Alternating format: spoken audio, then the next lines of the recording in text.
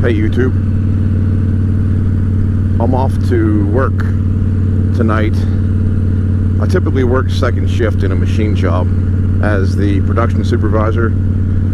That's what my job is.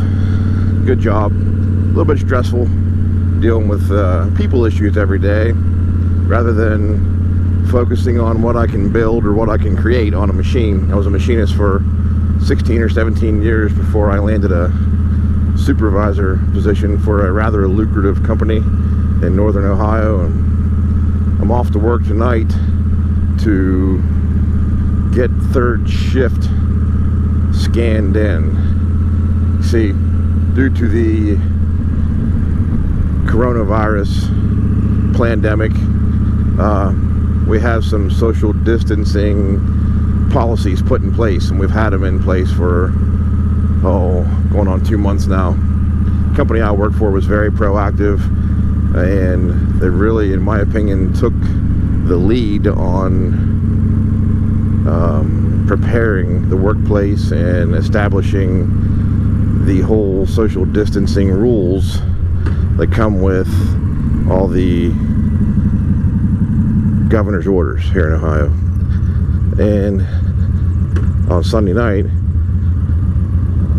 I go in and scan people's temperatures and ask them a few health and safety questions and take attendance and answer any questions or meet any needs that really the guys may need. Then I come back home. It's a pretty simple hour, so I figured I'd ride in tonight and enjoy the almost summer-like temperatures. Starting to cool off a little bit here this evening in northern Ohio. It's in upper 60s to low 70s. It's still fabulous riding weather, so I'm going to take advantage of it and ride into work on the Kingpin and ride back home. So off I go into the so-called Wild Blue yonder.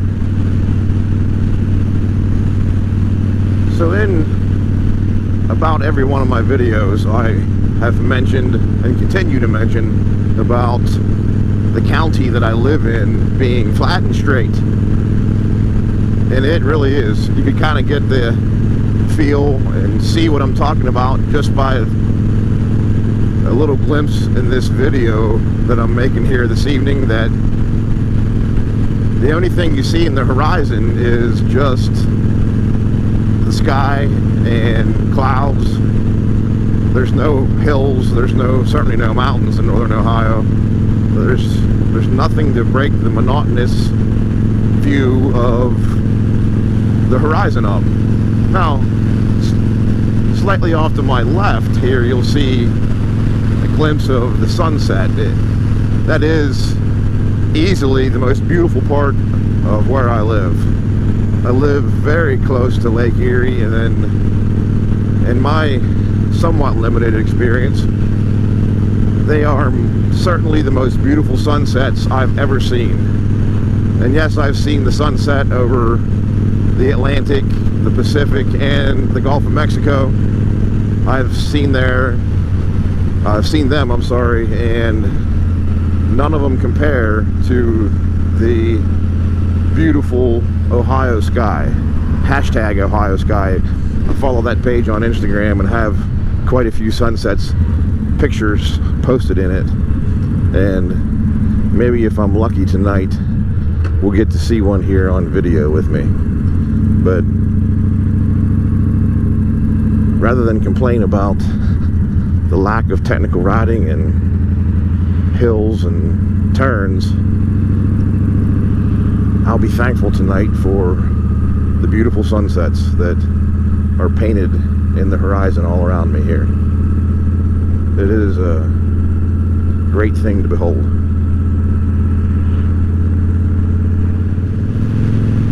Check out the clouds directly in front of me. They literally look like they were water painted. Something like Bob Ross on PBS used to do when I was a kid. Just paint a happy little cloud right here, or a happy little tree over there. Beautiful. And the colors tonight are actually mild. A lot of the colors in the sunsets out here on any typical night are very, very vivid. There's been nights when the sky looks as if it's been on fire. It's been so filled with oranges and reds and splashes of yellow and purple. It's a sight to behold. I'll try to get a few of those in the future this summer. Everybody should have the chance to see an Ohio sunset at least once in their lifetime. So I'll try to provide that for everybody coming up real soon. So daylight is rapidly fading here. I don't even know what anyone's going to be able to see at this point. So I want to finish this segment up by saying I hope everybody had a great weekend. I had a good weekend. Got to ride a few times. Just a great relaxation Saturday and Sunday. I'm thankful to be able to be on a motorcycle right now as the sun sets and getting darker. Sometimes even the most mundane ride, a commute to work and back, can be very exciting just by riding at night. Night riding has its risks. I live in a rural county, rural area, and there are lots of deer and all kind of animals that like to just cross the road for no apparent reason. So you got to have your head on a swivel, so to speak. You always got to be looking at what's trying to get to the other side of the road so it don't take you out. But other than that, riding at night, it's just an awesome experience. Everyone needs to get out there after sunset, put some miles on, and feel the cool, damp air, and see the sunset, and it just changes everything. It changes the way the ground and the topography of the area looks. It even smells different. The air hitting you in the face, it just smells crisp and clean, and there aren't many bugs out yet. Now, in my experience, the warmer it gets in the summertime, the more bugs will come out, so it does get a little crappy that way. But if you have a full face helmet or a windshield or a good fairing, that's not even a problem. So riding at night, if you haven't done it, you don't do it often, you should probably try it. It changes everything. So